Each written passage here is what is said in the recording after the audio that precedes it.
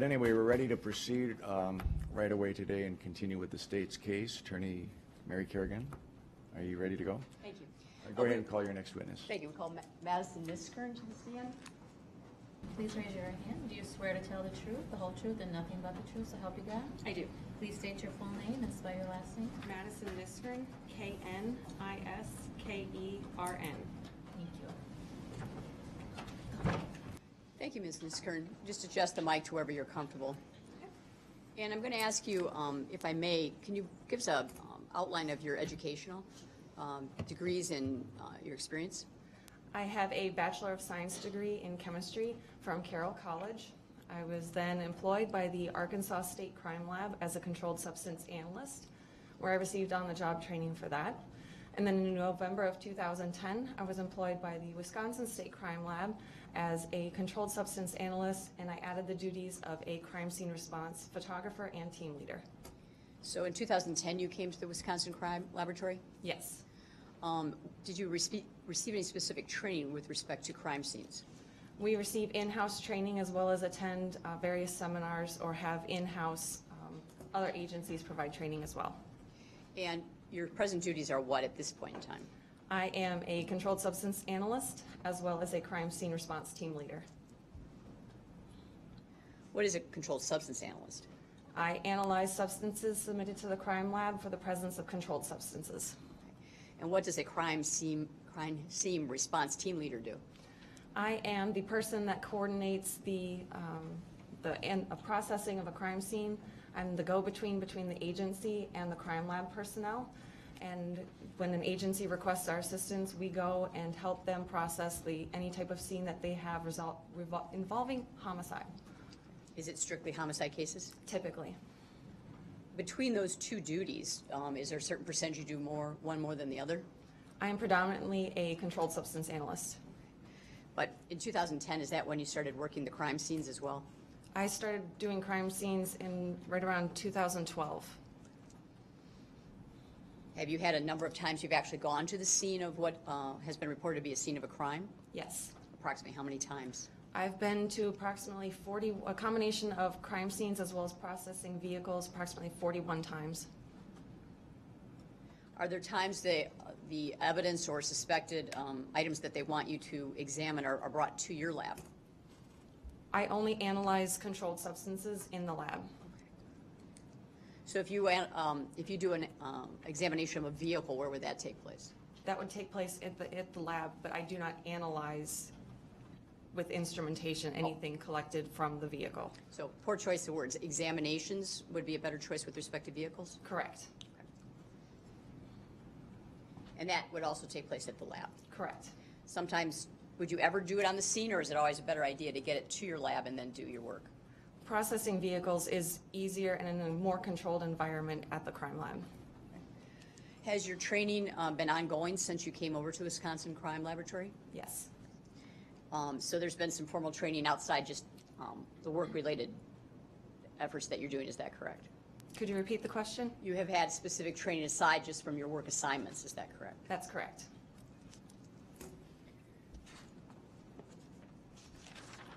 When you say process, what do you mean process? We have a series of steps that we go through per our manual for any item that comes into the lab. In this line of work then, did you become involved in a case named, to you it was indicated, Nicole Vanderheiden? Yes. And on May 26th of 2016, was there a vehicle submitted for your examination? Yes, there was. Where was it submitted to? It was submitted to the Wisconsin State Crime Lab in Wausau. Is that your primary workplace? Yes. If I may approach? Go ahead. Let me show you what's been marked Exhibit 87. Can you identify that document, please?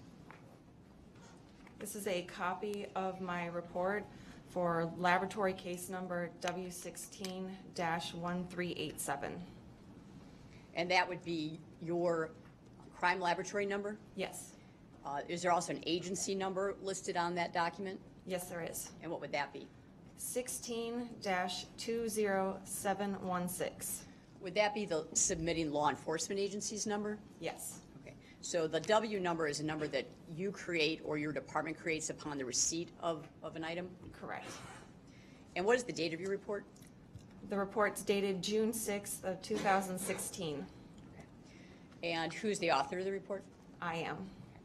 With respect to the report, then, it's, am I correct, a 2-page document? Yes. In this particular situation, then, who submitted the evidence and what was it? It was Brown County Sheriff's Office, and they submitted a gray Buick Rendezvous. Okay. Do you have a specific description of the vehicle? And if you need to refer to your document, go ahead. Okay. I have a description that the item submitted was a vehicle, and we identify it as item B. It was a 2004 gray Buick Rendezvous with Wisconsin license plate 364-UZR and VIN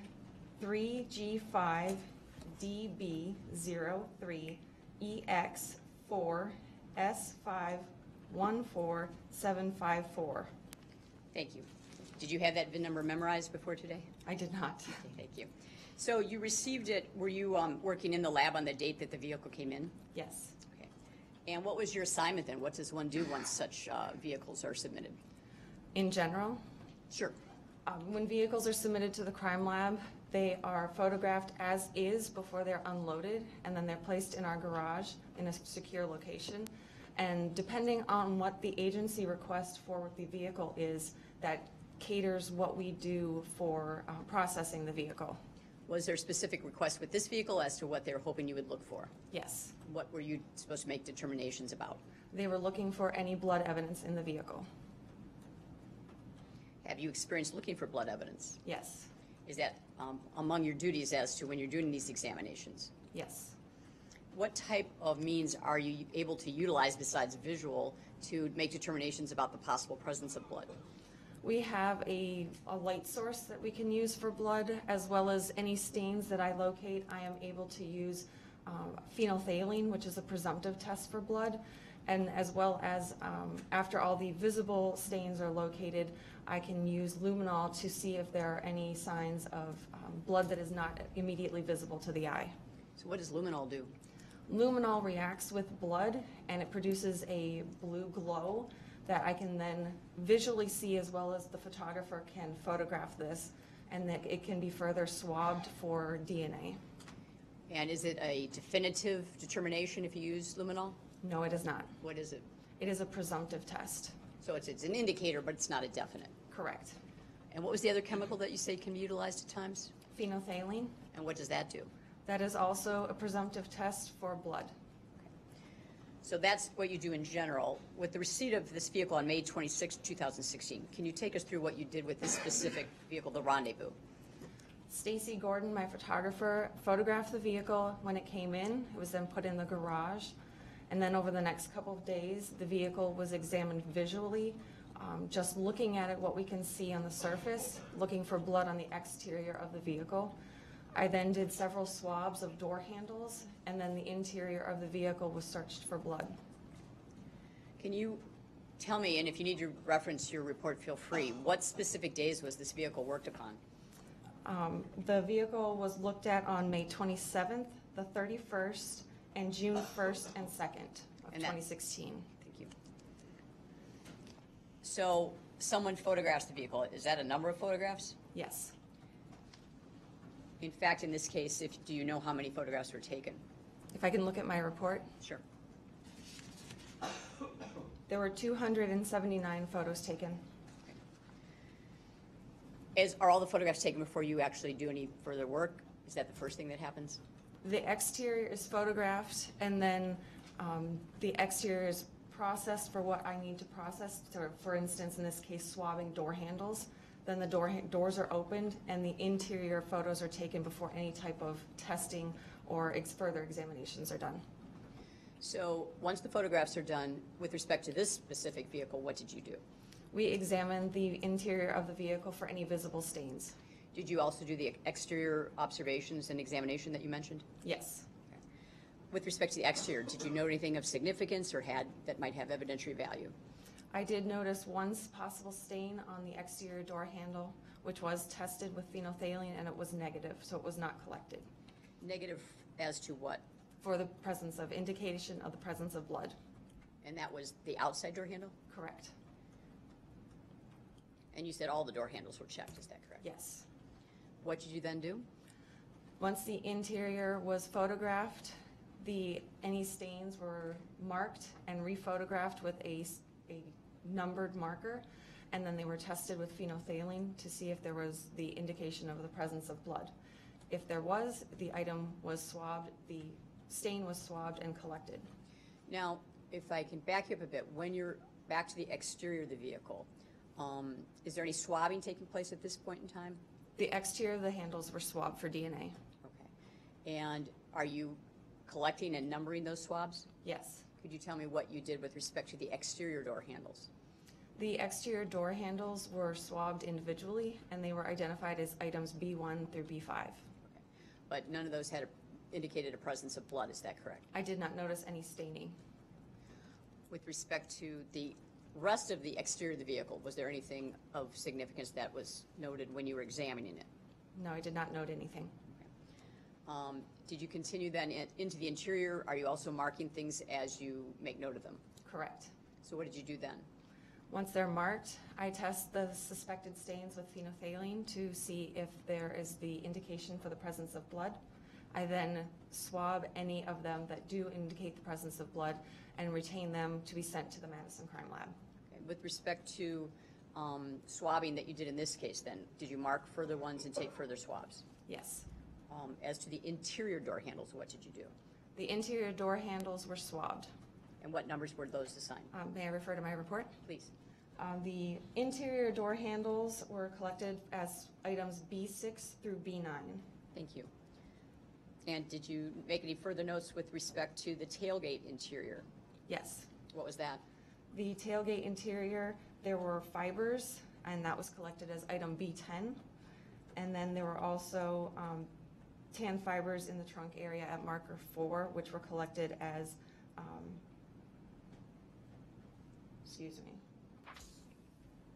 B11. And those were tan fibers located on the ceiling, did you say, above the trunk area? Yes. So now we're up to B11. Did you take any action with respect to the steering wheel? Yes. What did you do? I swabbed the steering wheel for touch DNA. And what swab designation was that given? B what? That was B12. And then with respect to the gear shift, did you take any swabs? Yes. What designation did you give those? B what? B13. Did you collect any units as well? What was that? Did you collect any TomTom units as well? Yes, I did. And what did you number that? I identified that as item B14. When did you use the chemical presumptive test? Was that as you're going item by item, or how does that work? It's as I go item by item. The items are marked, or the stains are marked in the interior, and they're photographed, and then I go through and test the stains, and anything that indicates the presence of blood are then swabbed and collected. Okay. So up to B14, have you done all of your testing, including luminol, or you haven't used the luminol yet? I have not done luminol yet. Okay. Did you note any other things that caught your eye, such as any stains? Yes. And where was that? The stain on the rear third row seat behind the driver, there was a stain that I identified. What action did you take with respect to that stain? I tested that stain with phenolphthalein, and the result was a presumptive positive. For blood? Correct. And what number did you give that stain? I identified that as item B15. How do you apply the phenolphthalein? Is that by, you take the swab of it and apply it to that, or do you apply it directly to the stain? It is all done on a swab. Okay. It's from that area that you observed the stain? Correct. So there you have, is that the first time after using, and you've already used phenolphthalein on B1 through B14, is that correct? Phenolphthalein was used on multiple stains. I don't know which ones off the top of my head without referring to my notes. Okay. All these areas were examined for the possible presence of blood, is that correct? That's correct. Okay, is there any point there that you did, you mentioned then B15, the stain on the driver's side third row seat, that was the only one that had the presumptive indicator for possible blood. Correct. So at some point in time, do you also use luminol? Correct. And what do you do with that? The luminol is sprayed in the interior of the vehicle in sections so that the photographer can set up a camera to photograph the results as the luminol is being sprayed. And did you find anything of evidentiary value utilizing the luminol? I did not. And that was throughout the whole vehicle, is that correct? Correct. With respect to the items that did not test as possibly indicating the presence of blood, B1 through B15, what did you do with those items? B1 through B15, with the exception of B15, they were all returned to the agency. And I'm sorry, B1 through B14 all went back to the Brown County Sheriff's Department? That's correct. Good. Those all were negative with respect to any blood indicators? I did not test those with phenolphthalein. But were they involved with the luminol testing? They were not. Okay. B15 was tested with the phenolphthalein. Correct. The swabs themselves, B through 14, you said you didn't use the phenolphthalein, is that correct? That's correct. But the areas from which they were taken, those areas were all, you did utilize the luminol in those areas? Luminol is applied to all surfaces in the interior of the vehicle after all collection has been completed. And all of those same sections indicated no presence of blood, is that correct? Items B1 through B14, they were the exterior of the vehicle, so B1 through B9 were swabs of interior and exterior door handles. They were not tested with phenolphthalein and they were not tested with luminol. They were simply swabs for the presence of DNA. So those for DNA purposes, not for other determinations? Correct.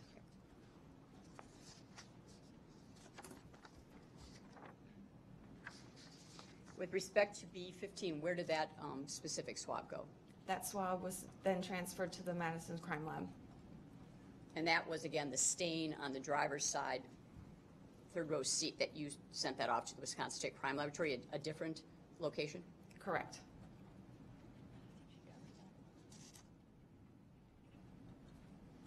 We'd ask that number 87 be received into evidence. Subject to cross, any objection to 87, the crime lab report? No, thank you. All right, 87 is received.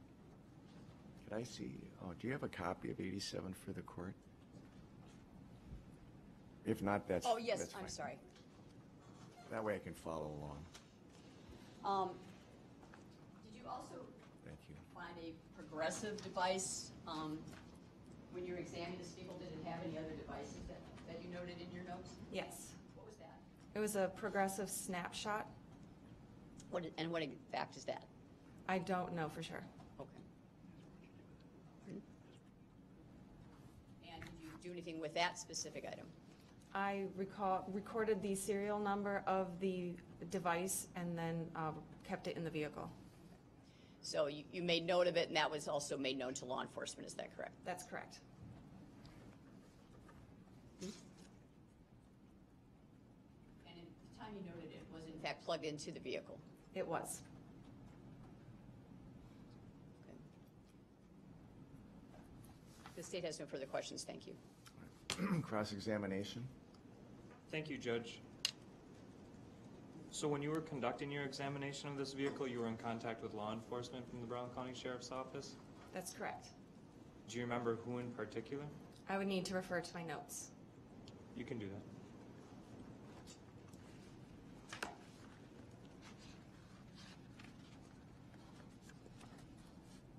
I spoke with Brian Slinger. And did Sergeant Slinger ask you to measure the position of the driver's seat? He did. And did you find in your examination of the vehicle that there was 2 programmed positions of the driver's seat? There was a memory 1 and a memory 2 position. And what position was the vehicle in when you examined it? I don't know. Do you remember measuring what it was in? I do. I have the approximate measurements in my notes. Can you tell us what those were?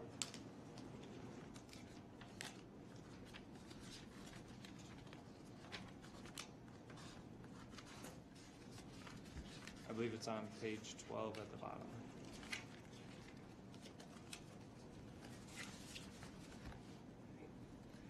The current position of the driver's seat as it was I was approximately 29 degrees leaning back, 14 and 5/8 of inches from the parking brake to the side plastic on the driver's seat, and approximately 15 and a half inches from the floor to the high point on the side of the driver's seat. And that was the current position when you examined the vehicle? Correct. And you didn't move that beforehand? No. And then what about the other memory position? What is the length from the driver's seat to the parking brake? I then did 2 additional measurements, one pushing the position 2 button and one pushing the position 1 button. The position 2 button was 20 degrees leaning back, approximately 11 1/4 inches from the parking brake to the side plastic on the driver's seat, and approximately 15 inches from the floor to the high point on the side of the driver's seat. Position 1 was selected and measured, and it was approximately 25 degrees leaning back, 14 1/4 inches from the parking brake to the side plastic on the driver's seat, and approximately 15 5/8 inches from the floor to the high point on the driver's seat. So in terms of comparison, the current position when you measured that was closer to position 1, correct? Correct. And position 1 was further from the driver's seat to the parking brake, correct? Yes. Thank you. Thank you. We have no further questions. Can you redirect? No, I'd ask that you be excused. Thank you. You may step down. You are excused. You call your next witness. Thank you. Say we call Katie Hoffmeyer to the stand. Please raise your right hand. Do you swear to tell the truth, the whole truth, and nothing but the truth, so help you God? I do. Please state your full name and spell your last name. My name is Katie Hoffmeyer, spelled Hoffmeyer. Thank you. And you may be seated. Just come near the microphones, and whenever you're ready, counsel. Ms. Hoffmeyer, can you give us an outline of your education? My educational background consists, I have a Bachelor's of Science degree in Biomedical Sciences with a minor in Chemistry from Grand Valley State University in Allendale, Michigan. I also have a Master's of Science degree in Forensic Sciences from Boston University. When did you get that degree? I received my master's degree in 2010. And did you work after that? I started my career at the Wisconsin State Crime Laboratory in 2011. And where are you presently employed? I currently work at the Wisconsin State Crime Laboratory in Wausau. What do you have an official title, or what type of duties do you do? My official title is a Forensic Sciences Training Coordinator. I have duties and responsibilities as a crime scene response team leader. And is that the same type of duties that when you first were hired that you were involved with? I began training as a team leader in 2013. I also have additional duties at the laboratory. So what were your type of duties with respect to 2011 when you first started? I was hired as a controlled substances analyst. Okay. And did that expand to other areas after some time? Yes. Okay. And when would that have been?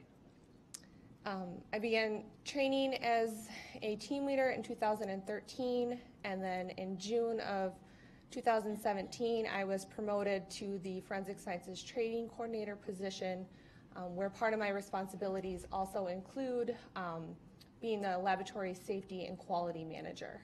Are there times you get outside the laboratory and work scenes themselves? Yes, I do. And in what type of situations?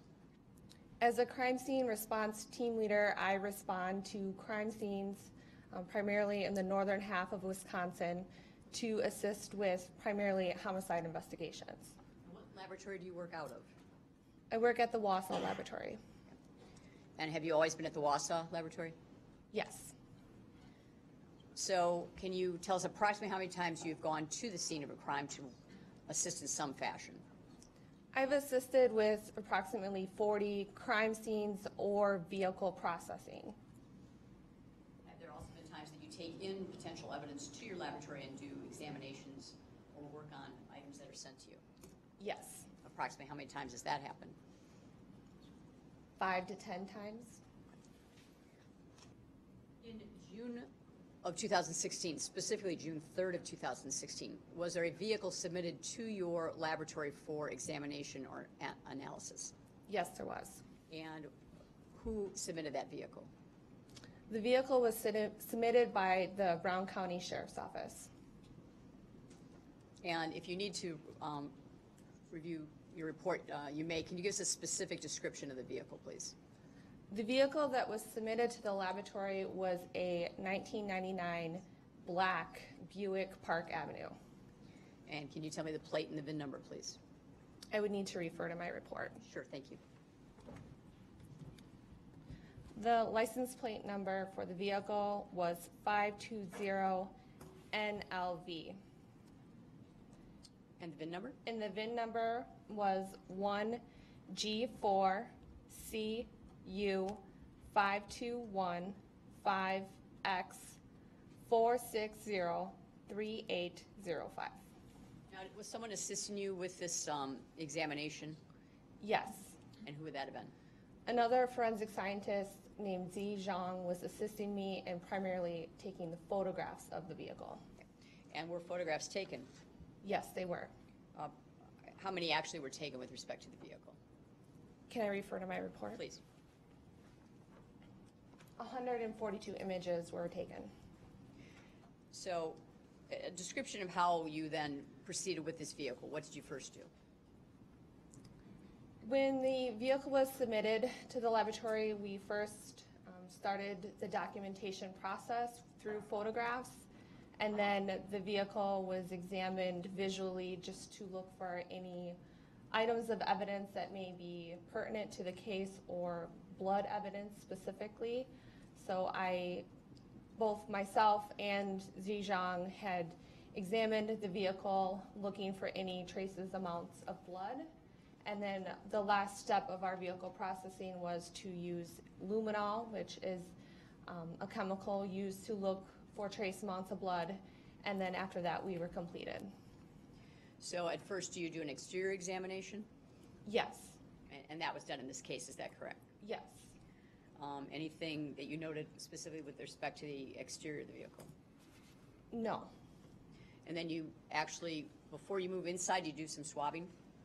Yes, I did swab the exterior and interior door handles of the vehicle, as well as the steering wheel and gear shift. And did you give those a letter and a number, each of those swabbings? Yes, I did.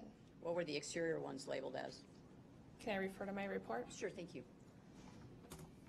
The swabs of the exterior door handles were collected as items R1 through R4.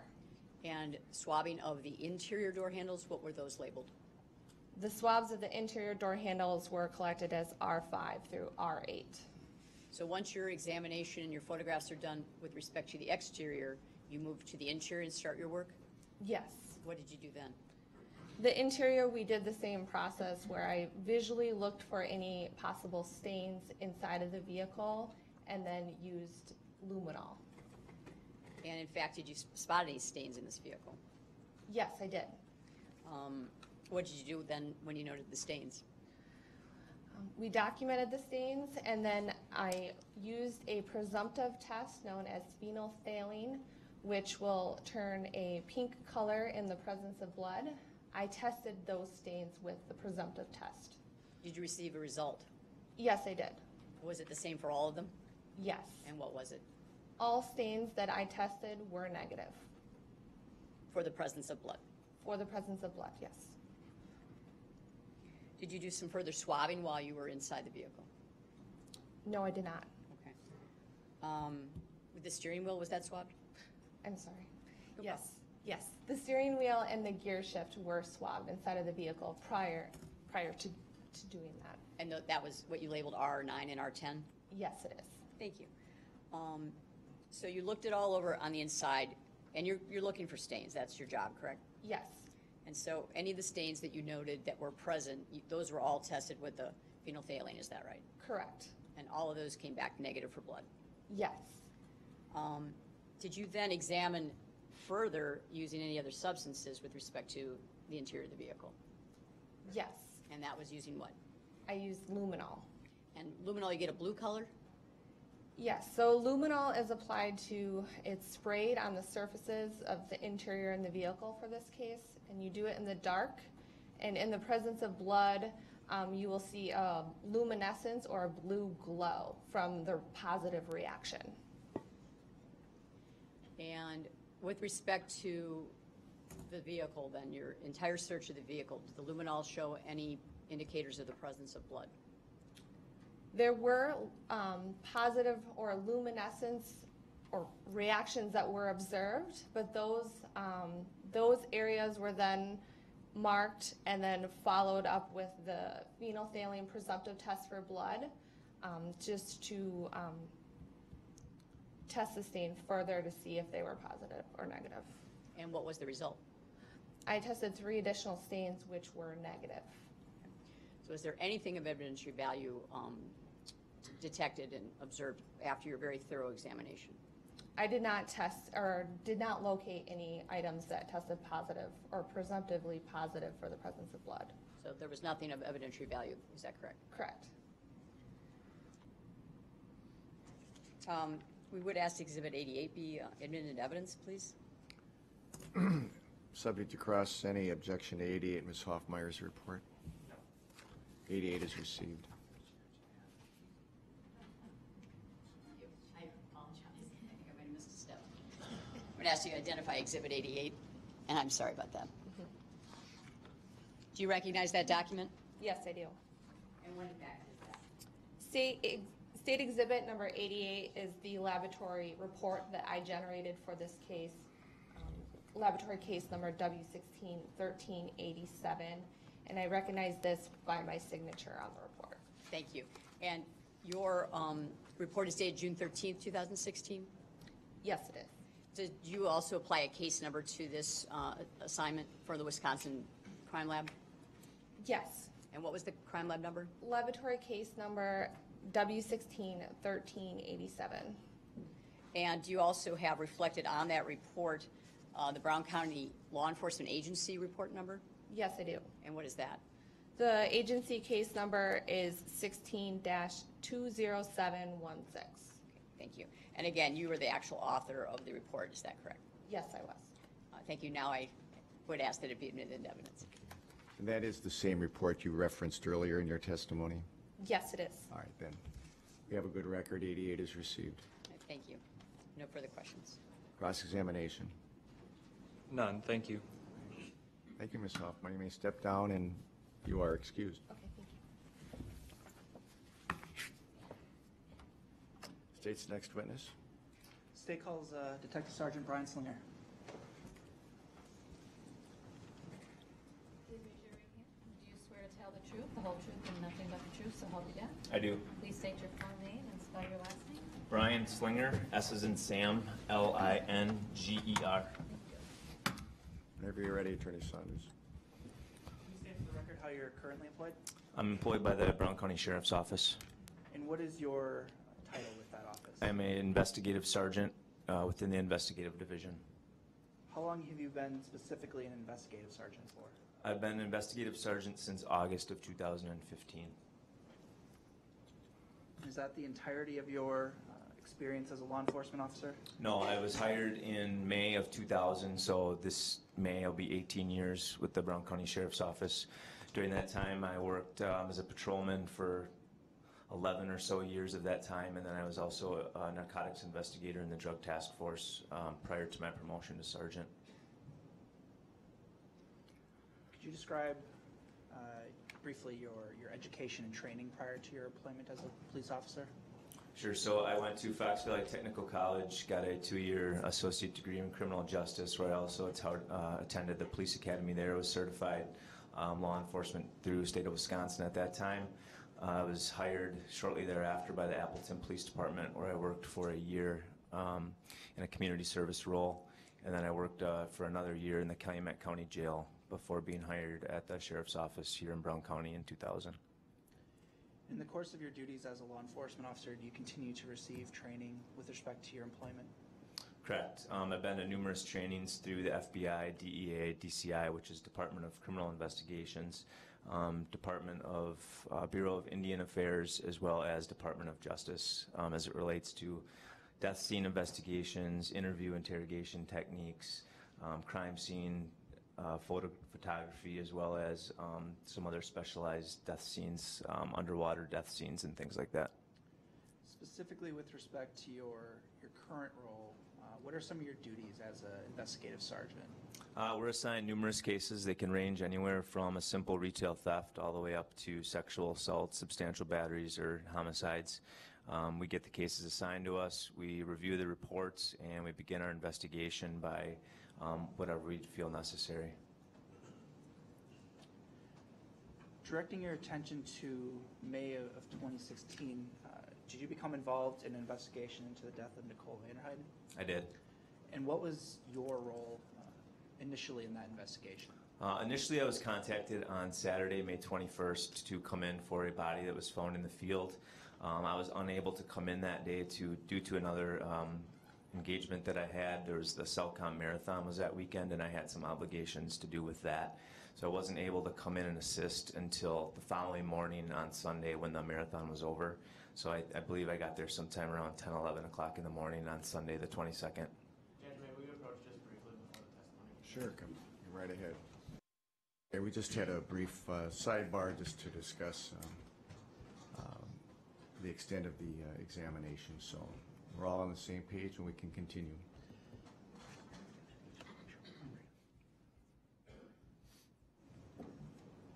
I believe we left off on May 22nd. Correct. I was called in on that morning on the 22nd. And on that date, what duties did you perform? I responded to the sheriff's office, met with Lieutenant Valley and Captain Conrath at the time, was advised of the situation, kind of brought up to speed on everything. I reported out to the field where the body was located. It had already been removed. I assisted in coordinating a grid search of the area with other officers and other investigators that were out there to try and find any items that we may have deemed of evidentiary value at that time. Where did that grid search occur? We started at pretty much right where the body was located, and then moved to the east, and then also to the west towards where the entry road was that we've all seen on the pictures, and then we kind of moved to the south where that large mound was into the field. Were you the only investigator participating in that search? No, there was, I can't tell you how many, but there was a large number of us that were kind of doing a grid search where, kind of explained earlier, where you walk side to side in arm's length of each other to try and check the area to see if anything would catch your eye. What sort of items are you looking for at that point? Well, at that time I had information that it was a blunt force trauma. Sergeant Lopnow and I had been in communications. He was down with the crime lab and he had witnessed the body. So we were looking for any sort of items that may have caused that damage. Like stated earlier, there's a lot of rocks and a lot of things like that in the field that could potentially have been used. So we were looking through those rocks to see if there may have been any blood or any other sorts of evidence on any of those rocks. And did you find anything of evidentiary value during that search? We did not. And again, this was on May 22nd, correct? Correct, on Sunday. Do you recall approximately what time? Sometime later in the morning, closer to noon, possibly. I don't recall the exact time. I know I went over there once the race was over with, so it probably had to be 10, 11, somewhere in that time frame. And do you recall approximately for how long? We were a good couple hours. It's obviously, you've seen the pictures, it's a rather large field and a rather large area to try and go through. It's pretty bare, so it wasn't difficult terrain or anything, but we wanted to make sure we did a thorough job. So apart from the grid search, were you asked to perform any other duties at that time? So yeah, once the grid search was done, I was advised of this missing person report that was filed the day prior, and that a statement had been taken from Mr. Dietrich advising of the acts that happened on Friday night. So I went and reached out to a bunch of the witnesses that he had advised law enforcement that he was out with to try and get statements from them. Did you speak with those individuals? I spoke with quite a few of them. I don't remember offhand which exact witnesses that I spoke to. There was a handful of them that I went out and obtained written statements from to get their accounts of the night prior. And at a certain point in the investigation, did you assume, I guess we'll call it lead investigator, status? Correct. Initially, on Sunday, I was advised that Sergeant Lobnow was going to be the lead case agent on this and that I would be assisting him. However, due to the lengthy autopsy process and the fact that he was down in Madison for 2 days, he had kind of lost some knowledge of the case, so to speak, as far as what was happening back here in Green Bay, what was happening with interviews, searches, things of that nature. So it was discussed, I don't remember the exact date and time, but probably somewhere on Monday on the 23rd. I was approached by Lieutenant Valley and Captain Conrath and asked if I would take the lead role in this investigation and work with Sergeant Lobnow. And what does that role specifically entail? So my role in this was obviously to go back, review all the reports, all the statements, all the information that we currently had so that I could get myself up to speed as to where everything was. I was not at the scene at Doug Dietrich and Nicole Van Heiden's residence. I was not there, so I needed to freshen myself up on what that scene entailed at the house when that search warrant had been done that night prior. And then I also directed assisting personnel to write different search warrants, went out and tried to make arrangements to get different surveillance video recovered, and then basically analyzed any information that would come back to me from those assignments that I asked other officers to assist me with. That initial review of all the evidence in the case, did that process continue throughout this entire investigation? Correct. As information and evidence evolved to us, that's what led us in the direction of the investigation. So it's fair to say, as the lead investigator in this case, you're aware of every facet of the investigation? Yes. With respect to the initial investigation, was there a search conducted at Mr. Dietrich's residence on Berkeley Road? Yes, I was aware of 2 search warrants that were done at the residence.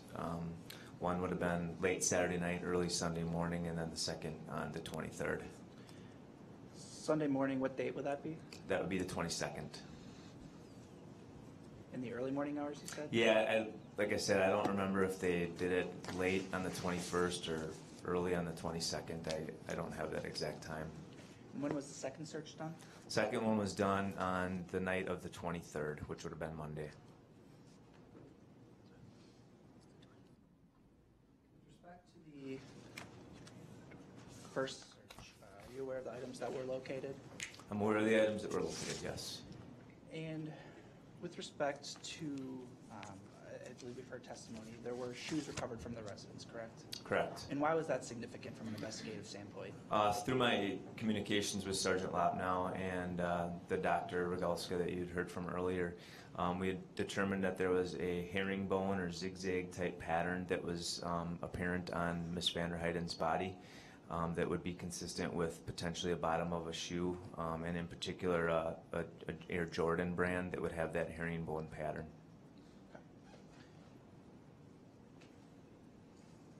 Additionally, are you aware of whether there were any vehicles located at the residence? There was one vehicle, a 2004 Buick Rendezvous, which is like an SUV type vehicle that was parked in the garage. Through the course of your investigation, was it determined who was the owner of that vehicle? The registration, I believe, came back to Nicole Van der Heiden, either that or one of her parents or something. I don't remember exactly who it was registered to, but it was determined to be Nicole's primary vehicle.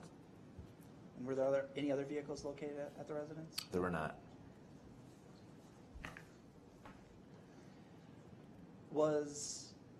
Going back to the shoe, were any shoes located in the residence? As you've seen earlier in those photos, there was quite a few shoes in the shoe rack in the garage. All those shoes were examined for any indication of blood or any other substance that may be thought to be blood, as well as any shoes that would have that herringbone pattern on the bottom. And there were several shoes that were collected ultimately? Yeah, I believe there's 2 pairs, the white pair that we had seen earlier, and then there was another pair of, I think they were Adidas, that had a completely different design on the bottom, but they did have some sort of red substance on them that we felt would need to be tested. And with respect to the vehicle that was used by Nicole, was that also seized? That was seized and then ultimately maintained in our custody, and then we made arrangements, as you heard, with the Law&Crime lab to have the vehicle transported there so that it could be processed by their people there. In addition to searches of residences, what other investigative measures were taken in the initial stages? Initial stages is obviously your fact gathering, your witness statement gathering, your data gathering. Surveillance video was very big for us at this time. We had another thing that I had done on Sunday that we didn't talk about was I went out to the sardine can, canvassed that neighborhood again, very good, checked houses to make sure that there was no cameras that may have been missed on individuals' houses. We were able to locate a couple residences in that area, I believe on Maple Street off of Howard, that did have surveillance cameras. And we were also able to make contact with the owner of the sardine can who allowed us to take physical custody of his hard drive because we weren't able to get it to, we couldn't figure out how to download the video, so he actually just gave us the whole computer. In addition to those surveillance videos, did you obtain any other surveillance videos of other locations? Yeah, I mean, I couldn't even tell you how many surveillance videos we took. We went through the city of Green Bay, took surveillance videos from each one of the bridges, the Nitschke Bridge, the Walnut Street Bridge, Mason Street Bridge, contacted City De Pere, received the video surveillance from the De Pere Bridge. That would come into play later on because we were obviously to get from the west side to the east side. You'd have to go over one of those bridges, otherwise you'd be talking Highway 172 or I-43, which we also did get video from the state of Wisconsin. And specifically with respect to the surveillance video from the bridges, why did you feel that was significant? Well, at the time, we weren't sure how Nicole got home. You know, there was the known that she was last seen walking south on Maple Street from Howard Street. That was confirmed by Aaron Klinsky, as well as some other people that he had spoke about earlier at that bonfire. So, you know, it's a long walk, but we had that possibility that she potentially could have walked home. So we watched hours and hours of video of those bridges to see if you could see anyone walking across any of those bridges.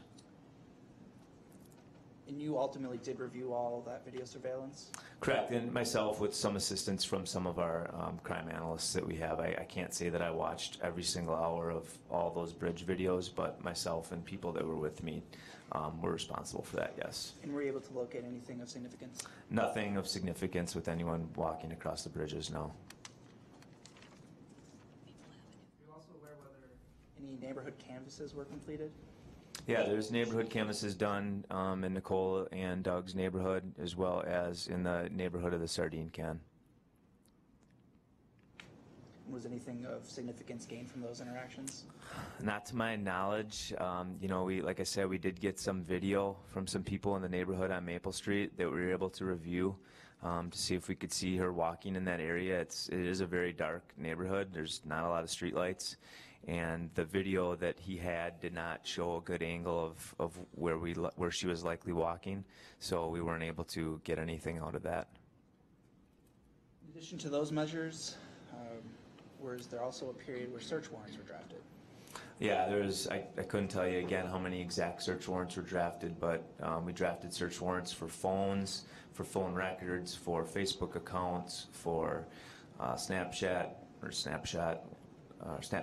accounts, as well as Google accounts, search warrants for the vehicles, as well as we already talked about the search warrants for the residences.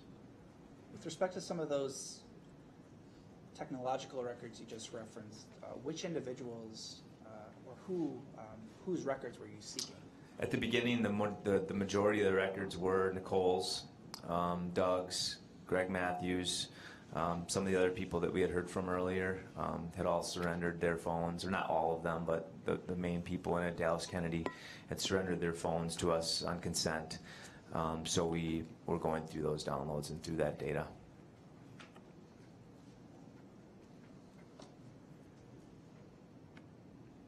And you testified earlier there was a second search done at the Berkeley Road residence. Correct. Is that right? And at what point did you ultimately respond to the Berkeley residence? So I responded out to the scene in front of the Berkeley residence on Monday night when Mr. Peterson had called us in reference to the scene that he found in front of his house. I had went out there, Sergeant Yankee and Sergeant Tilley, along with some other people, were already out there processing the scene. I responded out there to the scene to see what they had.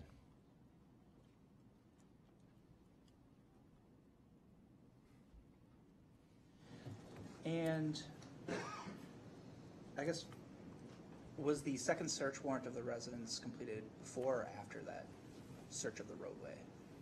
The stuff that was found out in the roadway by Mr. Peterson is what led us to draft another search warrant to do a second search of the residence because we had that additional information. Okay. And you have been to Mr. Dietrich and Ms. Vanderheiden's residence on Berkeley Road? On the inside, To the actual residence? I've been to the residence, and up until recently, I was never inside. And are you aware whether or not that location is within Brown County, Wisconsin? Correct, in the village or town of Ledgeview. Brown County, Wisconsin? Correct. During the investigation, was it ultimately determined that investigators would take Mr. Dietrich into custody? Correct. I had on Monday, the 23rd, when we responded out to that scene in front of the residence, I had discussed briefly with Lieutenant Valley and Captain Conrath as to the direction of the investigation. We decided that based on the initial evidence that we had and the initial information that we had, that we would arrest Doug Dietrich. And you were involved in that decision? I was. Can you let us know what factors played into that decision? Sure. Well, up until that night, or I'm sorry, up until Monday night, the 23rd, we really weren't sure where where Nicole was killed. Obviously, we knew where the body was located. Monday night, we had this crime scene, close proximity to their residence. At the time, we had known about this herringbone pattern that was on her back. I knew that these shoes were found in the garage, which had about 5 or 6 red stains on the bottom that appeared to be possibly could have been blood. We also had some blood in the garage that was located near where Miss Vanderheiden's vehicle was that was presumptively tested for blood. And then looking at the photographs of Miss Vanderheiden's vehicle, it appeared that there was a lot of smudges, there was a lot of stains that may have been consistent with blood. So at that time, we had thought that that vehicle was potentially used to transport her body. And there was also suspected blood located within the residence? Yeah, there was a few little areas that I was advised of that up in a bathtub and then also at the lower bathroom. There was some tissues with blood and then a sweatshirt with blood that was located in that lower bathroom. And where was Mr. Dietrich ultimately arrested? Sergeant Steffens and or Sergeant Holzbach, I'm sorry. She had had a good rapport with Mr. Dietrich, so she made a phone call to him asking him to meet with us again. He agreed, advised us he was at his parents' residence, which is a short distance away from his house. Myself, Sergeant Holzbach, and Lieutenant White then drove over to Mr. Dietrich's parents' residence to make contact with him. Did you personally take Mr. Dietrich into custody? I did. They knew we were coming, so Doug and his mother were waiting for us at the door, and greeted us at the door. I asked Doug to step out of the residence and explained to him that he was being arrested, and placed him into handcuffs and transported him to the Brown County Jail. And prior to that, Mr. Dietrich voluntarily advised you of his location? Correct. When you placed Mr. Dietrich into custody, were you able to observe his demeanor?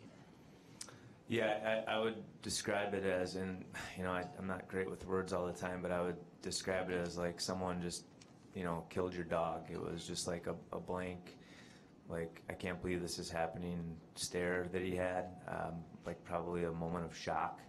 And then it was a short time later, once we placed Mr. Dietrich into our vehicle, that he broke down and started crying and was real emotional. You can generally discuss the arrest procedure. When you make an arrest, are you charging an individual? No, so as law enforcement, I know there's the misconception out there, and even as some of the, when you're going through school, you don't have a great understanding of it until you actually do the job. So law enforcement will make an arrest based on facts that they have, based on statements they have, based on evidence they have, place somebody in jail, and then we do what's called a referral to the Brown County District Attorney's Office in this case, where they'll review our reports, they'll review the information that we provide to them, and then ultimately the charging is up to the Brown County District Attorney's Office if they're going to actually charge somebody or not. When you make an arrest, is that the end of your investigation? No, the arrest is, probably the majority of the work is post-arrest, I would say, because we want to make sure that, you know, the person we have in custody is the right person, and if it's not, we want to exonerate that person. And are you aware of how long Mr. Dietrich was in custody for? It was 18, 19 days. During that time period, is the investigation continuing? Oh, absolutely. During that time, I was continuing to review surveillance, continuing to go through the evidence that was collected, in particular swabs that were taken, sending those into the crime lab. I was put into communication with analyst Kevin Scott down in Madison, who was assigned to this case. He was keeping in constant communication with me as far as his findings on things that I was sending into him. And based upon what he was telling me was gearing my direction on next items that I would send into the lab. Let's discuss the items that were sent to the lab. As the lead investigator, were you primarily responsible for deciding what items got sent to the lab? For the most part, I believe there was upwards of 13, 14 evidence transmittals that we did. Evidence transmittals are forms that I would fill out, provide to our evidence technician. That way they can take those items out of evidence and package them up and have them sent to the crime lab. And an evidence transmittal can be as small as one item, or it could be up to 15, 20 items. So to say I did every one, I did not, but the majority of them I did. But you are aware of what was sent ultimately? Correct. Ultimately, the decision to send certain items was up to me. Whether I filled the form out or not may not have been the case. And are you able to approximate the number of items that were put into evidence in this case? Put into evidence, I would have to guess probably 350 to 400 items of evidentiary value were taken throughout the investigation. And are you able to send all of those items at one time to the crime lab? I wish, and we tried sending a lot more than we were allowed to send because obviously we wanted answers quick. There are policies and procedures that they have that we have to abide by, and typically that is 10 items at a time, and then once they're done processing those items, they advise us, and then we can send some more. Unfortunately, it's not like you see on TV and you can put an item in a machine and it gives you an answer in an hour. It takes some time that I'm sure they can speak of later. In determining what items got sent to the lab, did you select the first 10 items that were collected? Not necessarily collected, the first 10 items that were collected. No, it didn't have anything to do with the order in which they were collected. And how did you determine which items in which order were sent to the lab? Well, we looked at all the items that we had. The clothing that was discovered on the highway was obviously very important to us. The items in front of the house were very important to us, first to determine whether in fact that blood was in fact Nikki's blood, and as well as some of the other items from the garage. The items we were focusing on at the beginning was in relation to Doug, because we wanted to make sure, again, that this was something he was responsible for, and those items would be able to lead us to that or not. And did you send in swabs that were collected from Nikki's body as well? Correct.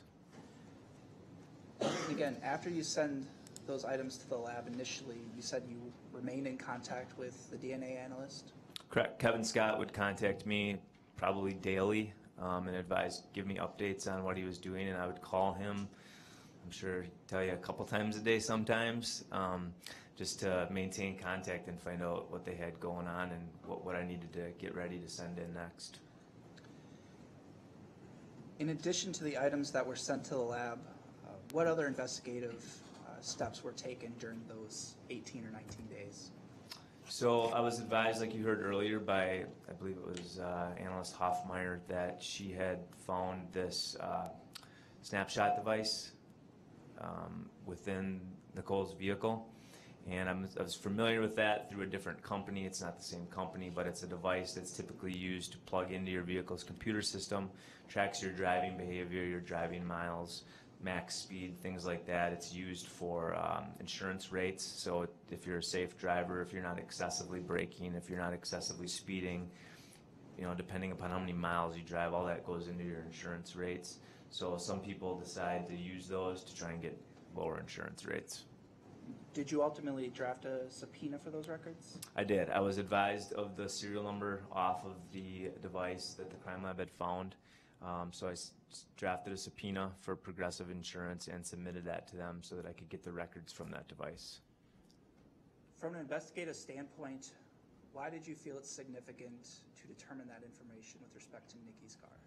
Well, Come ahead. Thank you, ladies and gentlemen. Just had a sidebar in terms of the nature and any prospective issues with the testimony. We know how we're going to proceed at this time. Go ahead, Attorney Saunders. And again, my question was from an investigative standpoint, why did you feel it necessary to obtain those records with respect to Nikki's car? well, at the time, we had the indications that that car was potentially used to transport her body, so I felt like that device would be able to give us information from the car, whether it was actually driven or not during that time frame.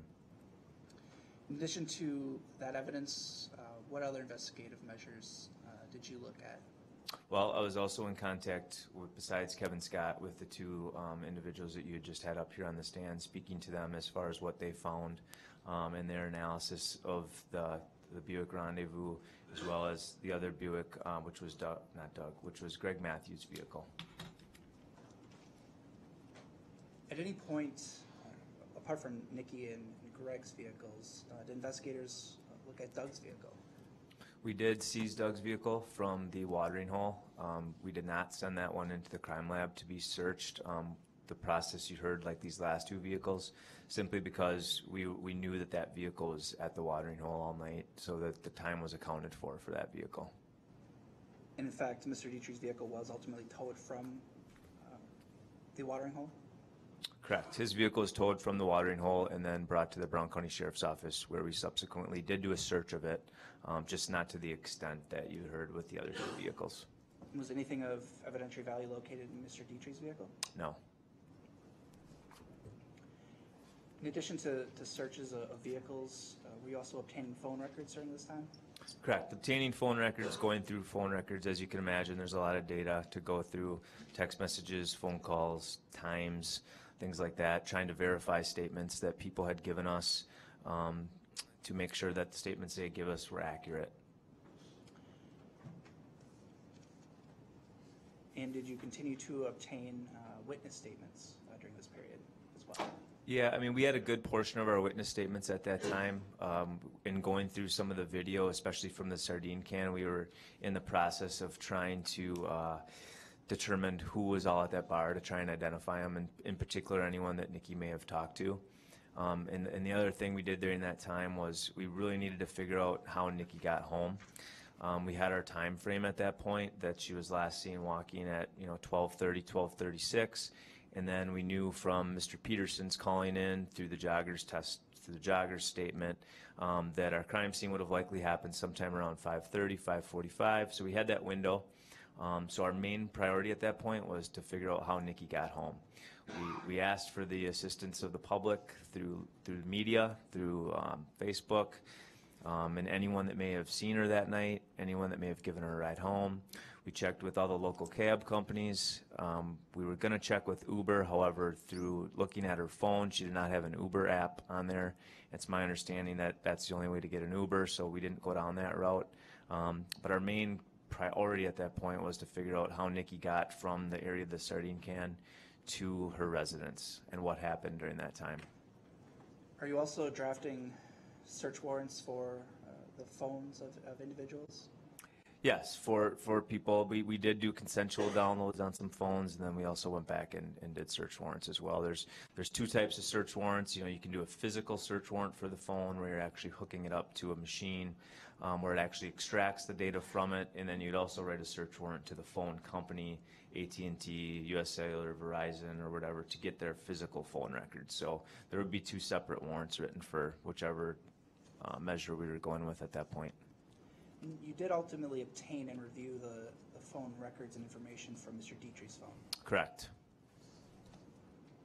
And why was that significant? It was significant to compare to his statements that he had given us, to see if there was any inconsistencies in his story versus data that we would have had on his phone as far as locations, as far as conversations, as far as phone calls. What did that information reveal? All that information reviewed, that all the information that Doug Dietrich gave us was accurate. You know, outside of maybe a few minutes here and there that were off, which anyone would probably do on their night out, everything was consistent with what he had originally told us. Presumably from your prior answer, the length of time Mr. Dietrich was in custody, was he ultimately released? Yes, he was ultimately released, based on a lot of facts that were learned through those 18, 19 days in the investigation. The information we got back from Progressive showed that vehicle did not move. Some of the swabs that they had talked about earlier, the one swab from the garage, from the car that was deemed to be blood, was not Nicole's blood from the crime lab. The blood that was found in the garage by the vehicle turned out not to be human blood. We later verified with Mr. Dietrich as well as some other members of Nicole's family that Doug had shot a turkey a couple weeks prior, and that blood in the garage was likely turkey blood. The shoes that were taken from the house with the herringbone pattern with the 5 to 6 spots on the bottom were tested for Nicole's DNA. The spots on the bottom were tested for blood, and I was advised that only one of the 6 or 5 spots on the bottom tested inconclusive for blood, but then I was also told that if that was blood, that they would have had a positive DNA hit. So all these pieces of evidence that we thought we had, you know, turned out to have answers for them.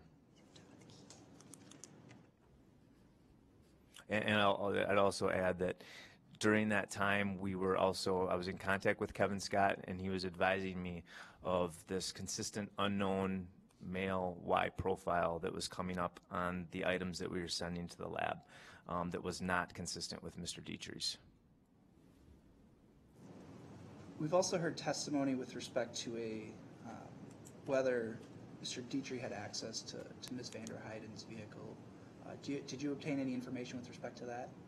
Sure. So like we had talked about earlier, we saw the picture where there's the keys in the hallway, and there was keys there that were leading out to the garage, and that was actually something that initially I thought was suspicious as well. May we reapproach? Well, why don't we do this, ladies and gentlemen? Now we have been at it for about an hour and 15 minutes. Let's take a brief break at this time, all right? And Detective Slinger, why don't you retake the stand? You're still under oath. Counsel, whenever you're ready, you can continue.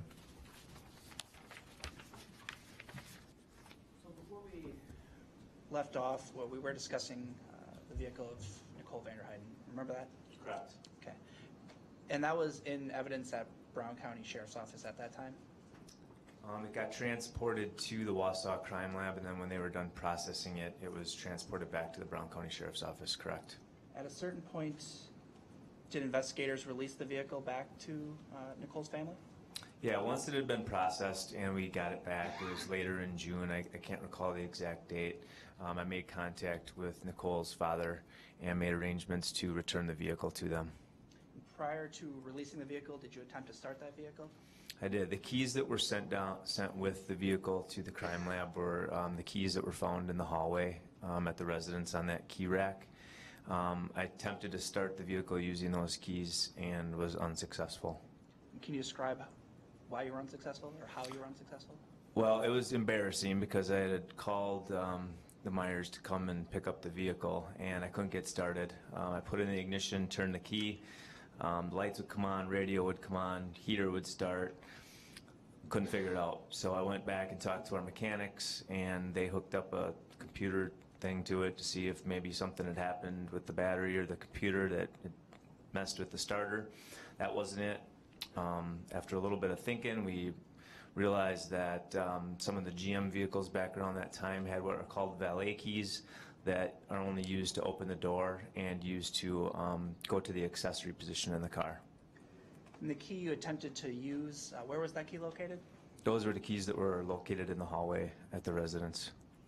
Of whose residence? Of the Dietrich residence, I'm sorry. Were any other vehicles for that vehicle located, or were any other keys, rather, for that vehicle located in the residence? No. Were you ultimately able to start the vehicle? Yes, finally when we had realized that, after some time, I knew I had Nikki's car keys that were located with the rest of her property on the side of the highway that were in her purse. So I proceeded to get a hold of the evidence technician, remove that key from evidence temporarily, or not temporarily, permanently, bring that out to the vehicle, use that key, and then the car started right up. And the vehicle is returned to Heather's father, or I'm sorry, Nicole's father. We discussed the release of Mr. Dietrich. After that, did the investigation continue? Correct. We were back at well, technically square one. We still had that unknown answer as to how Nicole got home that morning. So that's where our investigation focused. We went back to a video from the sardine can. If you recall, there was that one text message where Nicole had sent a message to Doug stating, "I found someone. Good thing I found someone." We worked to try and identify who that person was by watching video surveillance. We were able to identify that male subject and later make contact with him. And what other, apart from reviewing surveillance video, what other techniques are you utilizing at that point? So it's the people that we were coming across, like I just explained, the male that we had identified, Jason Lemons, he voluntarily met with me, provided a written statement on his encounter with Nicole that night, also provided a DNA buccal swab consensually that was sent to the lab to test against the Y profiles or the DNA that we had already been discovering on some of the items. There was other individuals that we were trying to track down, again continuing to watch surveillance video from a bunch of different locations, including like the Greystone Ale House, the Shell gas station, which were all locations, Brown County Sheriff's Department, which all have video surveillance of that general area. And what was the purpose of reviewing those video surveillance images? Again, to try and see if a car would have come and gone in that time frame that we had. You don't think about it at the time, but when you sit down and watch that intersection at that time of night, there is still plenty of traffic activity for a little while there, so it was pretty difficult to try and pick anything out in particular. We didn't have much luck with that route. And are you continuing to send items down to the Wisconsin State Crime Lab? Correct. So I'm also in contact with Kevin Scott continuously, he'd make phone calls to me daily, telling me his findings, and we would briefly discuss the other items that I had in evidence, and we would discuss it together to try and decide what would be a best item that he may be able to extract any sort of DNA evidence from. He had told me, some of the specific items were too bloody for him to test, because I'm sure he'll testify later to the fact that the blood would, overpower any sort of touch DNA or anything that would have been there. And during this time, you're in communication with Kevin Scott regarding those results? Correct. And at a certain point, were you advised of a DNA hit? Yes, so on August 19th, 2016, Kevin Scott had called me and told me that one of the recent items that we had sent into the lab for analysis, a sock that was taken off of Nikki's body, he was able to extract a DNA sample from that sock that he then entered into a DNA database, so to speak, and he was able to get a DNA match. And who was the individual that Mr. Scott advised that match was for? He advised me that it was for a George Stephen Burch. Prior to that occasion, I believe you said August 19th, had you had any knowledge of Mr. Burch? I had not. What did you do at that point? So obviously you can imagine we had a little bit of spirit in the office that day as we were continually sending items in and not getting much luck back other than the unknown Y profile. So as soon as I got that name, I sat down at the computer and checked our police databases. We have a Pro Phoenix database, which is a database that the Brown County Sheriff's Office as well as other entities within Brown County use, and then the Green Bay Police Department uses a program called GRP, Green Bay Electronic Reporting Program, that we also have access to. So I checked those two databases for any police contacts that Mr. Burch may have had with them. Did you find an occasion of a police contact? I did. In June 8th of 2016, I noted a police contact with the Green Bay Police Department. And did you look into that incident? I did. Not specifically, but as far as the reports? I did. And were you able to locate a cell phone extraction associated with that case? Yes. And who was that for? The cell phone extraction was that of George Stephen Burch's. And did you review that extraction? I did. I contacted the Green Bay Police Department. In particular, these types of records are typically kept digitally due to the high volume. It would be tough to print out that much information. Contacted them, requested a copy of that, made arrangements with Sergeant Yankee so that she could go and pick that item up for me and bring that back to me at the Sheriff's Department. And did you personally have the opportunity to review that material? I did. I got it later that day, put it into my computer, briefly reviewed some of the messages and things like that that were located on the phone. Did you locate any email addresses for the defendant? Yes, there was on a lot of your phones that you get nowadays with smartphones, whether it be an Apple or a Samsung, you typically can associate your email address with it so that you can get emails to your phone. This particular phone was a Samsung, or this particular download indicated to me that it was a Samsung Galaxy phone, and that it also had a Gmail account associated to it. I believe it was sburch214@gmail.com or something like that. I don't know if that was exactly it. And why was that significant to you?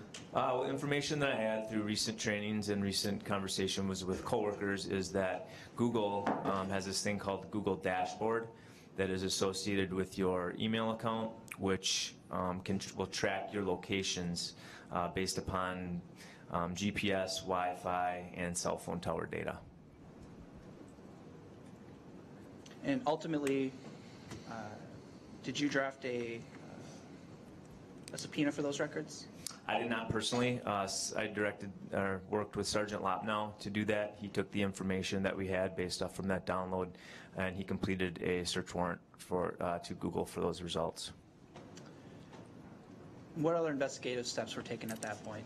At that point, it was just background, finding out who is George Burch, what are his ties to Green Bay, where does he live, where does he work.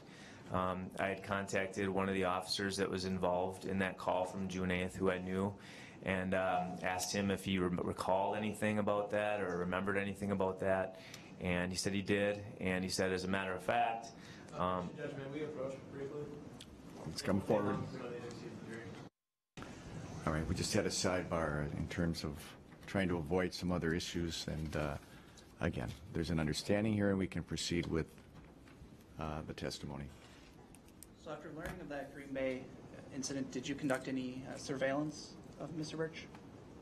I did. So, can I go where I was going with the rest of my conversation? No, I'm sorry. We'll go on to the surveillance of Mr. Burch. Okay. So I was apprised of a possible address for Mr. Burch. I drove out there that day, and I'd also received a picture of Mr. Burch and also found it on his Facebook account, so I had an idea of what he looked like. I went on to 15th Street in the city of Green Bay, which runs off of West Mason Street, and as I turned down the street, started driving northbound, I observed Mr. Burch standing out in front of the residence on 15th. Do you recall that address? 515, I believe. I could be wrong. 512 15th, is that correct? Sure. Apologize. Counsel, I remember one thing I forgot to tell all the attorneys. The jury's some of the jurors are having a hard time hearing your questions. Make sure you speak up. Go ahead. And were you ultimately able to determine whose residence that was? Through a pattern of behavior. We saw him coming and going on a regular basis, so based on that, believed that George lived there. We didn't want to alert him to our surveillance technique, so I didn't make any contact at the residence. I didn't make contact with the potential owner of the residence, fearing that it may lead to him fleeing or whatever. And directing your attention to September 7th of 2016, on that date, did you make an arrest of Mr. Burch? I did. And were you personally involved in that arrest? I was. Did you have personal contact with Mr. Burch on that day? Briefly. And the person you had contact, do you see that person in court today? I do. Could you please point out what that person's wearing and where that person is sitting? George Burch is wearing a blue and gray plaid button-down shirt, long sleeve. Looks basically the same today as he did then, besides some longer hair. And could you please point out for the record where he is sitting? He's seated to my right, second one from the end at the defense table. I'd ask the record reflect the witness identified the defendant. Any objection? The record will reflect that the witness has identified the defendant in open court. You may continue. Did you later obtain a buccal swab from Mr. Burch? Yes. After his arrest, we compiled a search warrant, had it reviewed, and then ultimately signed by a judge. And then I went back out to the Brown County Jail and executed that search warrant. Was that buccal swab ultimately entered into evidence in this case? It was. I took the buccal swab from Mr. Burch and then immediately turned that over to Sergeant Thomas, who then in turn brought that item directly down to the Wisconsin Crime Lab so that it could be tested. In addition to Mr. Burch's buccal, you mentioned at length you continue to send additional evidence down to the crime lab. Is that correct? Correct. During that time, after Doug's release, we obviously continued to explore other investigative means. We kept our minds open on the investigation, called in numerous people, including Nicole's ex-husband, who came in voluntarily, provided us a statement, provided us his cell phone, provided us with a buccal swab, and there was also other individuals that we had found at the bar that night that we ultimately were able to track down and talk to and get their DNA swabs as well. Like I said, we didn't know how she had gotten home that night, so that's kind of where we were at. In addition to the various buccal swabs of individuals, are you also sending swabs from Nicole's body? Correct. So we went through the 80 or however many swabs that Dr. Rogalska spoke about earlier, picked locations throughout that body that we felt that there may be some sort of touch DNA present. Are you also sending swabs and items from Nicole's clothing? Yes, most of those were sent right away, just so that we could make sure that we determined, in fact, those were her clothes with the blood and the DNA that would have been on those clothes, so that we could just make certain that we had, the crime scenes defined. And when all of those items were sent to the Wisconsin State Crime Lab, did you follow proper protocol in doing that? Yes, we fill out, like I explained earlier, evidence transmittal sheets, which puts our property number and our case number on it. We give that to our evidence custodian at the sheriff's office. She goes in, picks those items out. We double check the numbers on the stickers with the numbers I asked for, and then we package them and send them to the lab. On occasion, some of the stuff was driven down there personally by one of our investigators if it would have been more of a rush item. I'm sorry, in addition to the swabs from Nicole's body and her clothing, did you also send swabs recovered from the cord that was located in this case? Correct. In addition to those items, also swabs from the residence, the Nikki and Doug's residence were sent to the lab as well? Correct, as well as swabs from Doug and from the two children on his from her other marriage. I have no further questions at this time. We did discuss that Sergeant Slinger would be recalled to discuss additional portions of his testimony at a later date. Understood. Well, it's almost 12:15, ladies and gentlemen. It's a good time for our lunch break before we start cross-examination. 1:15. Have a good lunch. All right.